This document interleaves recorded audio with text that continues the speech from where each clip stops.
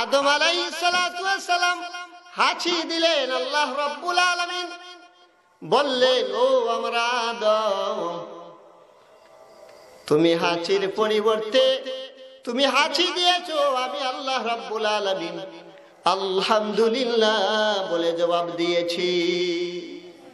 আল্লাহ রাব্বুল আলামিন হাঁচির জবাবে আলহামদুলিল্লাহ বললেন। আরেকটা কিতাবের মধ্যে আছে, আল্লাহ রাব্বুল আলামিন বললেন, ইয়ারহামুকাল্লাহ ওয়া লিহাযা খালাকতুক। এই শব্দটাও এক কিতাবের মধ্যে পাওয়া যায়। এই দোয়াটা যখন ফেরেশতারা শুনলেন, তখন ফেরেশতারা সুবহানাল্লাহর সাথে সাথে আলহামদুলিল্লাহটাও ফেরেশতারা যোগ করে নিয়েছে। আলহামদুলিল্লাহ কইতেন, আলহামদুলিল্লাহ শব্দের মধ্যে 8টা হরফ রয়েছে রে মুসলমান, 8টা হরফ রয়েছে। আলহামদুলিল্লাহ শব্দের মধ্যে 8টা হরফ রয়েছে। কমপক্ষে 8টা হরফ যখন একত্রে পড়া হয়, কমপক্ষে 10টা করে নেকি দেওয়া হয়। আরেকটা বড় ফজিলত, আল্লাহ রাব্বুল আলামিন বলেন, ও বান্দা বান্দির দল, তোমরা যখন আমি আল্লাহর প্রশংসা করে আলহামদুলিল্লাহ বলো, আমি আল্লাহর শুকরিয়া আদায় তোমরা যখন আলহামদুলিল্লাহ বলো, আমি আল্লাহ রাব্বুল আলামিন তোমরা একবার আলহামদুলিল্লাহ বলার কারণে আমি আল্লাহ রাব্বুল আলামিন তোমাদেরকে, তোমাদের জন্য জান্নাতের মধ্যে 8টা দরজা রয়েছে, ওই জান্নাতের 8টি দরজা আমি খুলে দিই। ইল্লা মা আকালতা আও লাবিস্তা ফাআবলাইতা আও তাসাদদাকতা ফাআমদাইত আও কামা ক্বালা আলাইহিস সালাতু ওয়াস সালাম। সাদাকাল্লাহু মাওলানাল আযীম ওয়া সাদাকা রাসূলুহুন নাবিয়্যুল কারীম ওয়া নাহনু আলা যালিকা মিনাশ শাহিদিন ওয়াশ শাকিরিন ওয়ালহামদুলিল্লাহি রাব্বিল আলামিন। লা ইলাহা ইল্লাল্লাহ, লা ইলাহা ইল্লাল্লাহ, লা ইলাহা ইল্লাল্লাহ, লা ইলাহা ইল্লাল্লাহ, লা ইলাহা ইল্লাল্লাহ, লা ইলাহা ইল্লাল্লাহ, লা ইলাহা ইল্লাল্লাহ। যেভাবে আপনারা পড়তেছেন মনে হয় লা ইলাহা ইল্লাল্লাহর জিকিরের ফজিলত জানেন না। আল্লাহ রাব্বুল আলামিনের জলিলুল কদর পয়গম্বর হযরতে মূসা আলাইহিস সালাতু ওয়াস সালামের নাম শুনছেন নি? শুনছেন? মূসা আলাইহিস সালাতু ওয়াস সালাম আমার আল্লাহ রাব্বুল আলামিনের সঙ্গে কথাবার্তা বলতেন। এক পর্যায়ে আল্লাহ রাব্বুল আলামিন কে উনার পয়গম্বর মূসা আলাইহিস সালাতু ওয়াস সালাম বললেন, ও আমার মালিক, ও আমার প্রভু,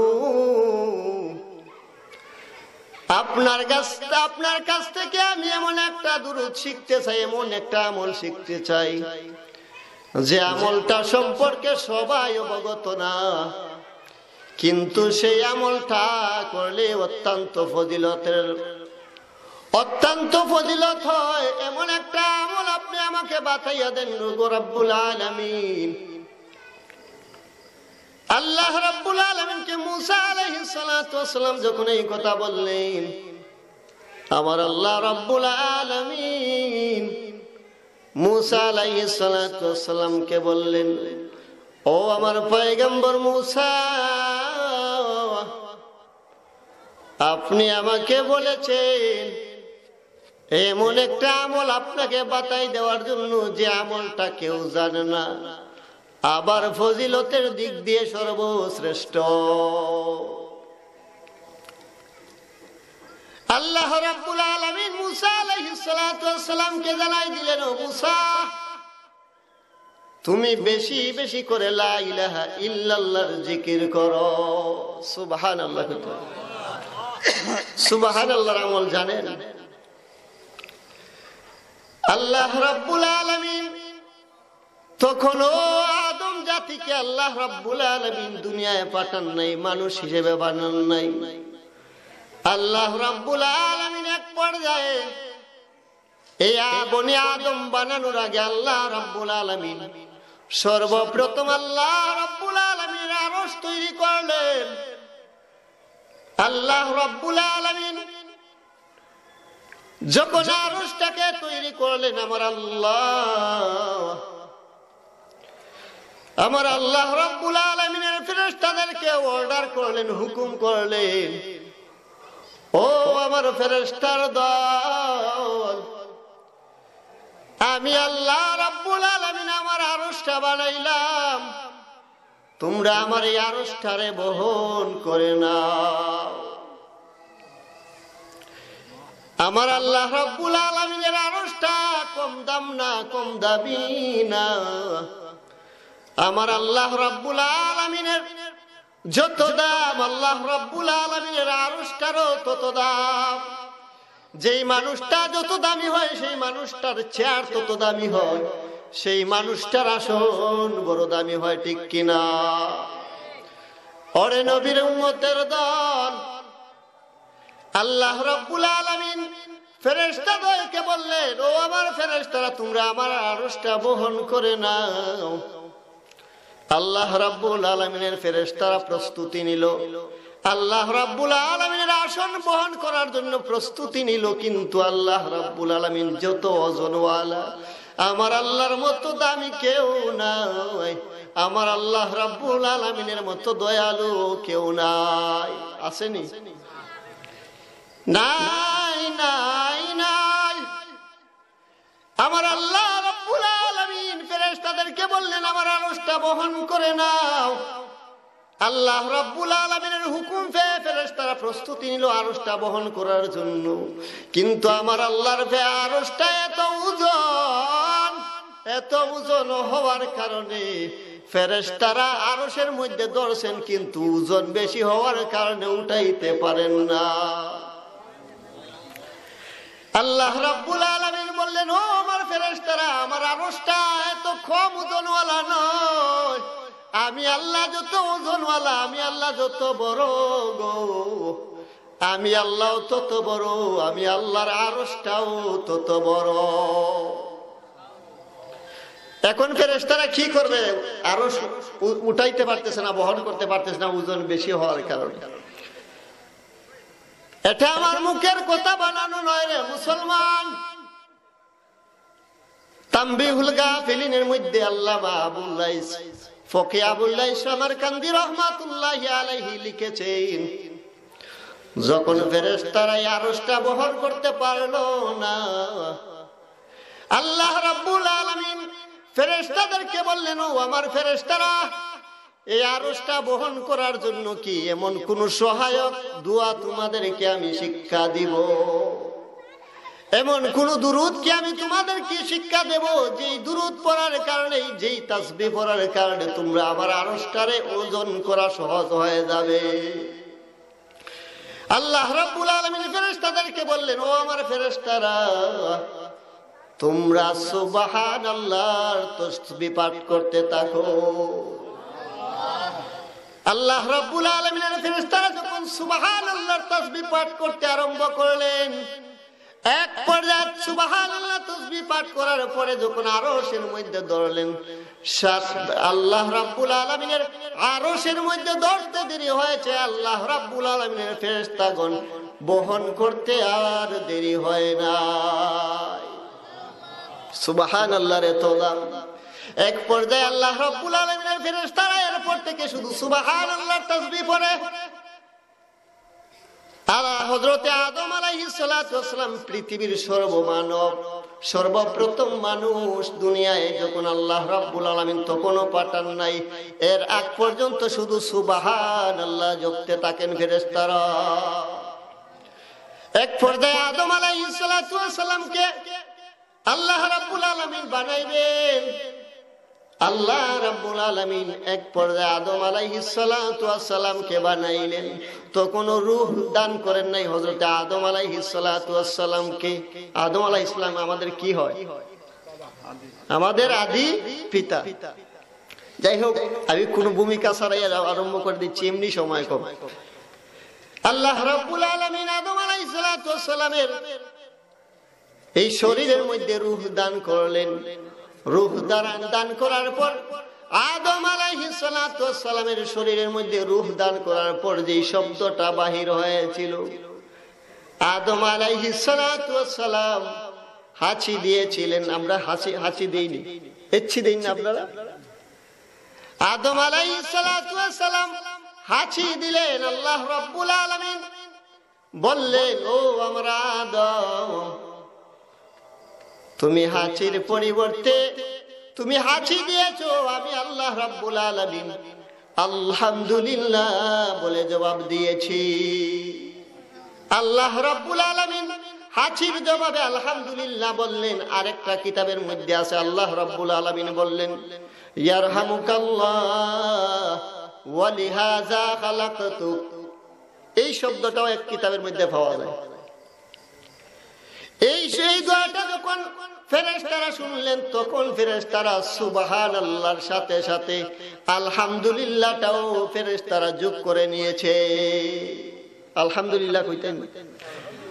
আলহামদুলিল্লাহ শব্দের মধ্যে 8টা হরফ রয়েছে রে মুসলমান, 8টা হরফ রয়েছে। আলহামদুলিল্লাহ শব্দের মধ্যে 8টা হরফ রয়েছে। কমপক্ষে 8টা হরফ যখন একত্রে পড়া হয়, কমপক্ষে 10টা করে নেকি দেওয়া হয়।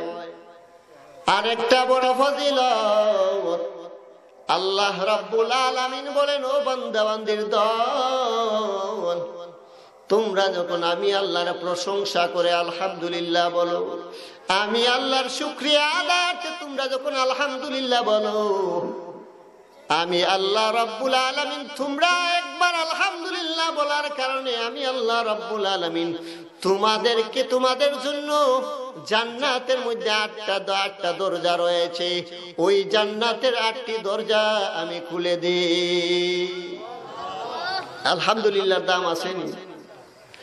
আলহামদুলিমান কাদ্দারা খাইরাও ওয়া খাবালা والشكر لمن صور حسنا وجمالا والشكر لمن صور حسنا وجمالا لا جد ولا ند ولا حد لمولى لا جد ولا ند ولا حد لمولى الآن كما كان ولم يلق زوالا الآن كما كان ولم يلق زوالا।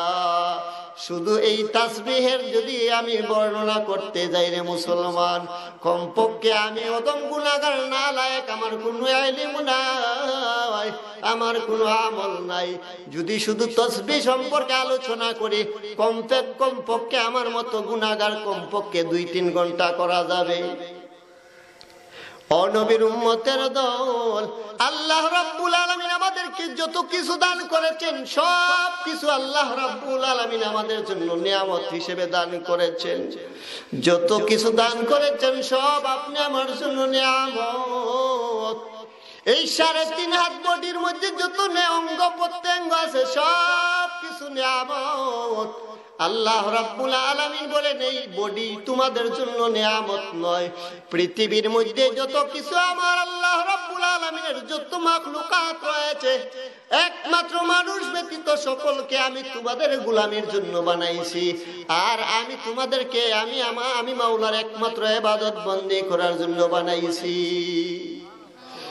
আমি আল্লাহর নিয়ামত পাইয়া তোমরা আমি আল্লাহর নিয়ামতের শুকরিয়া আদায় করবে। যদি নিয়ামতের শুকরিয়া আদায় করো আমি তোমাদের নিয়ামত গুলো বাড়াইয়া দিব, আর যদি নিয়ামতের শুকরিয়া আদায় না করো তাহলে আমি আল্লাহ তোমাদের কাছ থেকে আমার নিয়ামত গুলো ছিনাইয়া নিব। আল্লাহ রাব্বুল আলামিন এক আয়াতে বলেন, ওয়াল্লাহু আখরাজাকুম মিন বুতুনি উম্মাহাতিকুম লা তা'লামুনা শাইআ ওয়াজআলাকুমুস সামআ ওয়াল আবসারা ওয়াল আফইদা লাআল্লাকুম তাশকুরুন। আল্লাহ রাব্বুল আলামিন বলেন, ও বান্দা-বান্দীর দল, আমি আল্লাহ তোমাদের কোনো অস্তিত্ব ছিল না, আমি আল্লাহ তোমাদেরকে অস্তিত্ব দিলাম। অস্তিত্ব দেওয়ার পর মায়ের গর্ভ থেকে যখন তোমরা দুনিয়ায় পদার্পণ করলে তখনও তোমাদের অস্তিত্ব ছিল, হাত ছিল, পা ছিল, চক্ষু ছিল, সবকিছু ছিল। তারপরও তুমি যা ইচ্ছা করতে তা করতে পারতে না। হাত ছিল, তারপরও তুমি যা ইচ্ছা তাই করতে পারতে না। লা তা'লামুনা শাইআ, যা ইচ্ছা তাই করতে পারতে না। তোমাদের সব কিছু ছিল, তারপরও তোমরা পারতে না। এক পর্যায়ে আমি তোমাদেরকে আস্তে আস্তে ক্রমান্বয়ে আমি তোমাদেরকে বড় করলাম। তোমাদের ব্রেনটাকে ওয়াশ করলাম। ব্রেনটাকে ওয়াশ করে একমাত্র পরিষ্কার করলাম, তার একমাত্র কারণ আমি আল্লাহর শুকরিয়া আদায়ের জন্য, আমি আল্লাহর শুকরিয়া করার জন্য। এজন্য আল্লাহ রাব্বুল আলামিনের শুকরিয়া আদায় করা লাগবে। কবি বলেন, শুকরগুজার বান্দা হওরে দুনিয়ায়, যাহার ফলে নাজ নেয়ামত বেড়ে যায়। প্রভুর শুকর আদায় যদি না করো কঠিন আযাব হবে তোমার কবর, কঠিন আযাব হবে তোমার হাসর। ঠিক কিনা? সদা সর্বদা আল্লাহ রাব্বুল আলামিনের শুকরিয়া আদায় করা লাগবে। এজন্য আপনি আমি সবাই জুড়ে সরে বলি আলহামদুলিল্লাহ। আজকের এই মাহফিল ত্রিকর মহল্লা নতুন জামে মসজিদ হযরতে আবু বকর সিদ্দিক রাদিয়াল্লাহু তাআলা আনহু তাহফিজুল কুরআন হাফিজিয়া মাদ্রাসার উদ্যোগে আজকের এই মাহফিলের সম্মানিত শ্রদ্ধাভাজন উস্তাদ হযরত শায়েখ সিরাজুল ইসলাম সাহেব, উপস্থিত আজকের মাহফিলের প্রধান অতিথি, বিশেষ অতিথি বৃন্দ। আসলে আমি যে কথা বলতেছি আমাকে তো আপনারা চিনেনি, এরপরে আমি একেবারে ছোট না, তারপরও আমি আপনাদের সম্মুখে কথা বলাটা আমার জন্য কষ্টকর। আবার আমার উস্তাদ, আবার উনি আমার উস্তাদ, আবার উনার মাদ্রাসায় আমি আবার পড়াইছি একসাথে। এই হিসাবে আর কর্তৃপক্ষ আমাকে কিছু কথা বলার জন্য, নসিহত তো আমার দ্বারা সম্ভব না। যারা আল্লাহর ওলি আল্লামা শায়েখ মুখলিসুর রহমান সাহেব, শায়েখ সিরাজুল ইসলাম সাহেব সহ আল্লামা নাসিরউদ্দিন আনসারী সাহেব, উনারা আপনাদেরকে নসিহত করবেন। আপনাদের আদেশ পালনার্থে আমি আপনাদের সামনে বসেছি এবং আল্লাহ রাব্বুল আলামিনের কালামে পাক থেকে দুটি আয়াতের অংশ বিশেষ তেলাওয়াত করেছি বরকতার, এবং হুজুর পাক সাল্লাল্লাহু আলাইহি সাল্লামের দুখানা হাদিস থেকে দুটুকরো হাদিসের শব্দ পড়েছি। আল্লাহ রাব্বুল আলামিন যদি এই হাদিস এবং কুরআনের আয়াতের আলোকে কিছু কথা বলার তৌফিক দান করেন তাহলে আপনাদের সম্মুখে কয়েকটি কথা বলার আশা রাখি। ওয়ামা তাওফিকি ইল্লা বিল্লাহ। বাকিটা যদি আপনারা দোয়া করেন, দোয়া করবেন তো ইনশাআল্লাহ। দোয়া করলে টাকা লাগে না, আপনি আমি যখন আমিন বলি, সেই আমিনের সঙ্গে আল্লাহ রাব্বুল আলামিনের ফেরেশতাও শরীক হয়। সুবহানাল্লাহ, সুবহানাল্লাহ। আমি আপনাদের সম্মুখে যে আয়াতের অংশ পড়েছি, আল্লাহ রাব্বুল আলামিন বলেন, কুল্লু নাফসিন যায়িকাতুল মাউত। আল্লাহ রাব্বুল আলামিন বলেন, প্রত্যেক প্রাণী মৃত্যুর স্বাদ গ্রহণ করা লাগবে। লাগবে নি ভাই?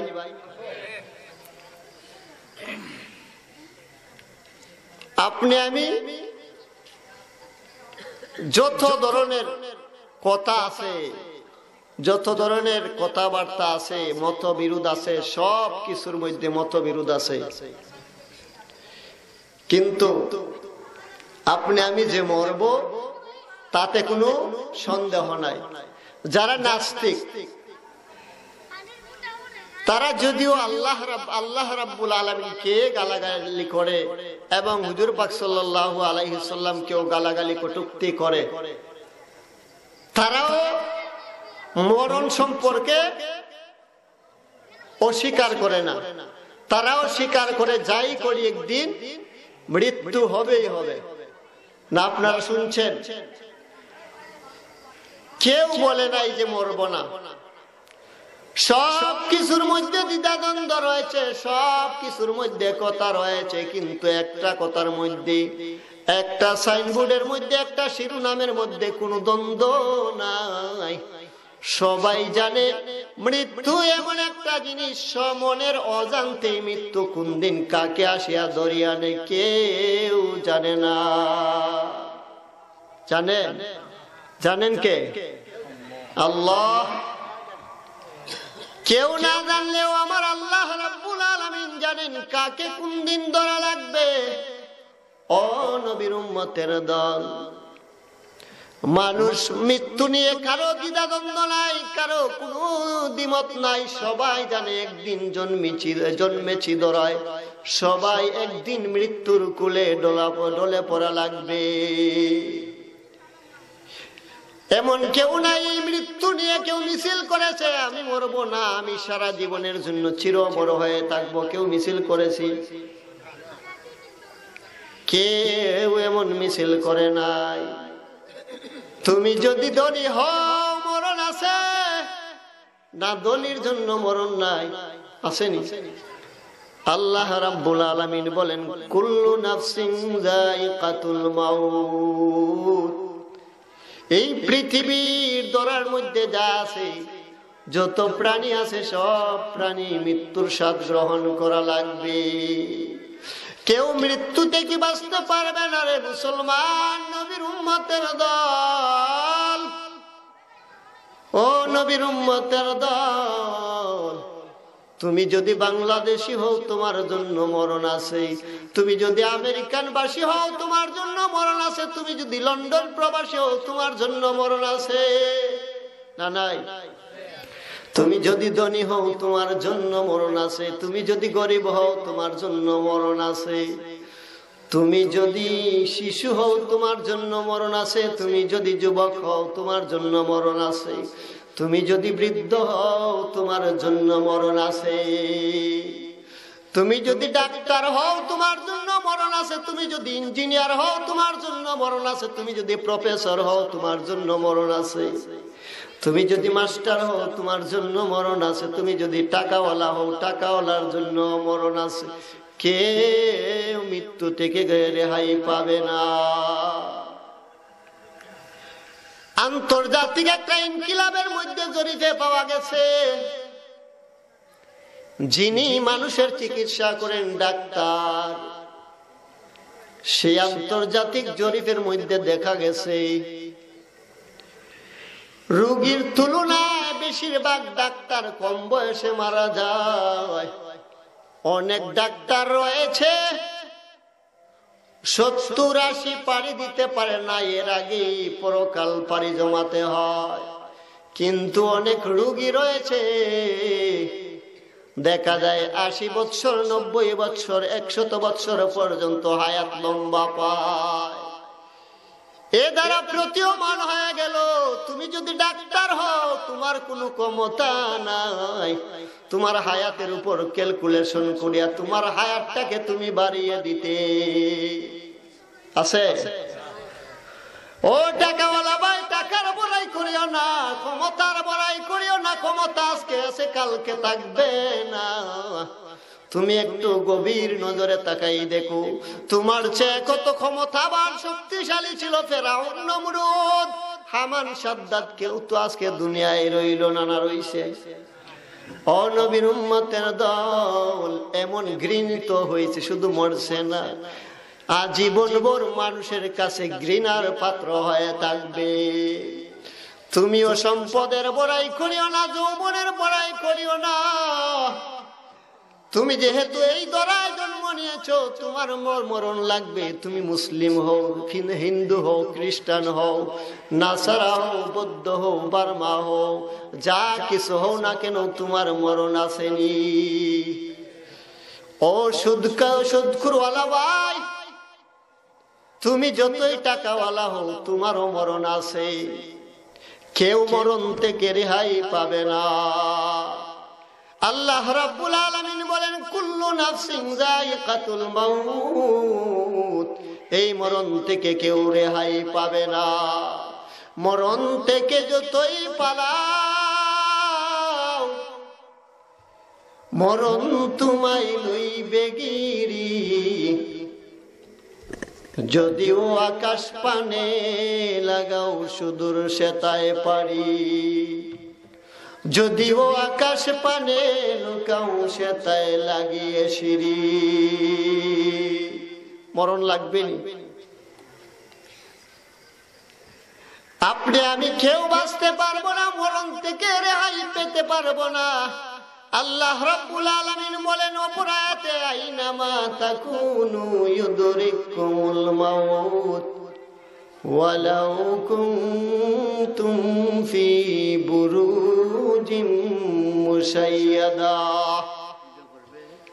মরণ থেকে যতই তুমি দূরে পালাও, মরণ থেকে তুমি রেহাই পেতে পারবা না।